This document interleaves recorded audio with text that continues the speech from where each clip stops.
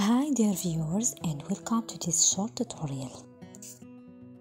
Navigate to the R website. The link will be provided in the description. Move to the left side of the page and click Run. Then select the location where to download R. I'm gonna select first link. Next, click Download R for Mac. If you have a higher Mac, select the first link. I'm gonna select the second because I have an Intel Mac.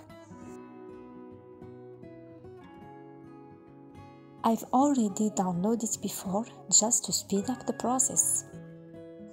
Once R is downloaded, you navigate to the downloads and open the R installer. Click Continue. Keep clicking Continue. Now click Agree and Install. Type your password and click Install. This process just takes a few seconds to complete.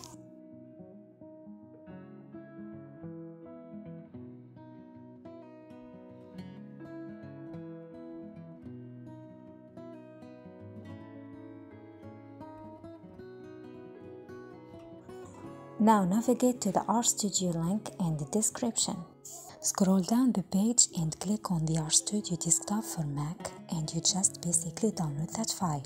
Now after downloading RStudio, all we have to do here is to drag RStudio over the applications folder.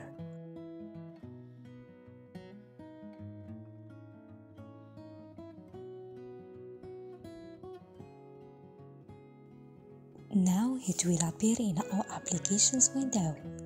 We're gonna double click to make sure that both R and RStudio were successfully installed.